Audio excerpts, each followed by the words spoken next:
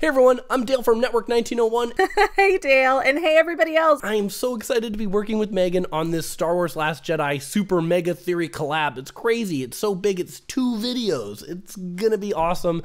We have so many ideas, and we hope you like at least one of them.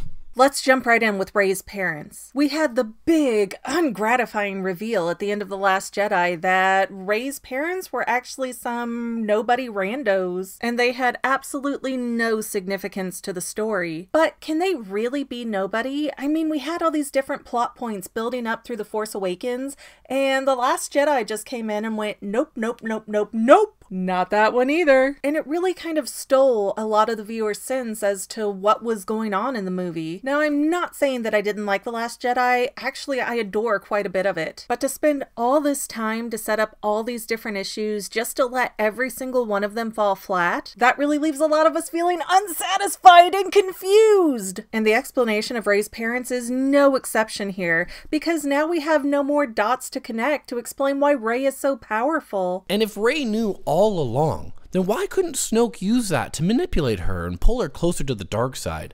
Having nobody parents was very impactful for her, but he didn't really reveal it. He let her discover it herself. So again, can Rey's ties to the franchise really be random? Well, let's stop and think for a second about Kylo Ren, who was pushing Rey to admit the truth about her parents. Did Kylo have any incentive to manipulate and lie to Rey here? And I think the answer is, duh, of course. How can Kylo Ren confirm anything about Rey's parents except for maybe the time when he interacted with Rey in The Force Awakens? It's possible it's from that. It could be from their connection, but it seems like it would be more likely that it was from that time that he was using his Jedi mind trick on her to read her mind. Snoke had just told her he'd been manipulating her. So why would the parents have to be real?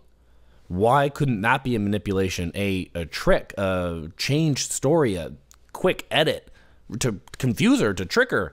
That's what I would do if I had that power. Snoke went inside Rey's mind to find Luke's location, and Kylo Ren has also been inside Rey's mind. Those two people have those abilities, and it's a very strong ability. There's no reason why they couldn't suppress information and kind of change memories around to manipulate her and draw her to the dark side.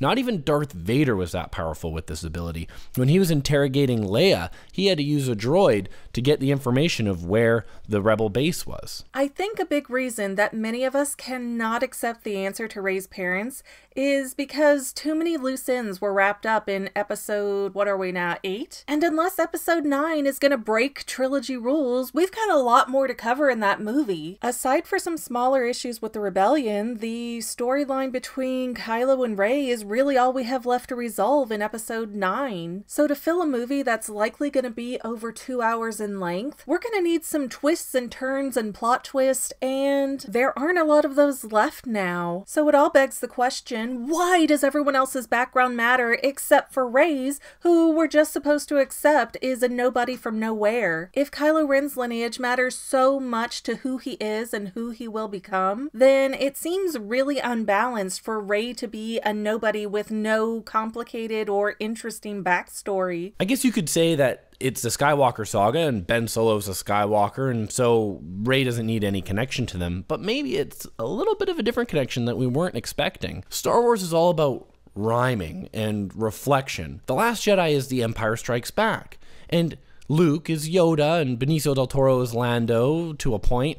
So the mirror scene is to reflect the cave scene on Dagobah. And when Rey asked to see her parents, if her parents were nobody drunkards, why didn't she just see nobody drunkards? She didn't. She saw herself. She saw herself through infinity. What else is infinity? The Force. So since The Last Jedi is highly paralleled with The Empire Strikes Back, doesn't that mean we should expect a deeper connection between Kylo and Rey? So many people have already joined the Reylo bandwagon, but I'm not fully convinced that their connection is romantic. It could be, or it could evolve into that, but what I see are two people who have been largely isolated throughout their entire lives, and they're finally getting that bit of human connection that they've been longing for. Ultimately, I see them as kindred spirits over two characters who are quietly declaring their love for each other. And because that relationship status isn't very well defined, does that mean that we should expect something like like a twin reveal in episode 9. Great points, Megan. It is possible that Rey's a Force child, just like Anakin Skywalker.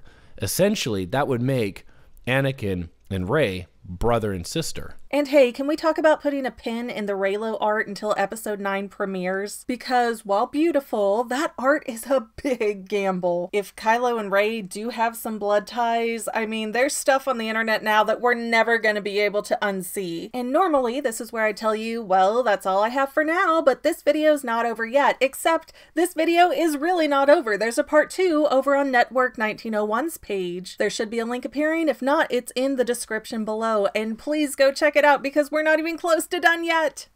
Well, that's all I have for now, but this video's not quite over yet. I get a lot of comments that say, do a theory on this topic, but I've already done those theories. So please consider going to my main channel page and clicking on the video tab so that way you can see everything I've done. You will probably find a lot of things you like that you never even knew that I posted. I want to let you know that I also have 2 other channels, Say Halo Goodbye Gaming and the Fanily Family Vlogs. Thank you so much for watching, and I hope you enjoyed enough to hit subscribe and share. I can use all the help I can get to let other people know that this channel exists. And if you made it this far, leave me a comment that says something like, hey, I made it to the end, and then let me know what kind of videos you want to see in the future. I can't make any promises, but the more people that request something, the more I can look into it. Okay, well, I love you. I'll see you in the next video.